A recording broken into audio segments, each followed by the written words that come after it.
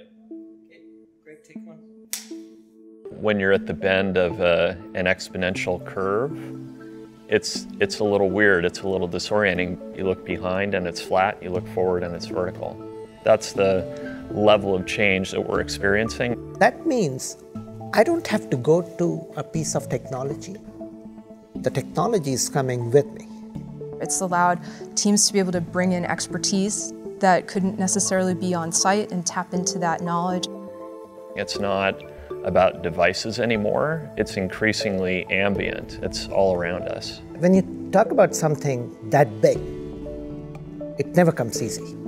Be willing to look very differently at your business. Be willing to think about what it would take to disrupt your traditional model, because if you don't do it, someone else will.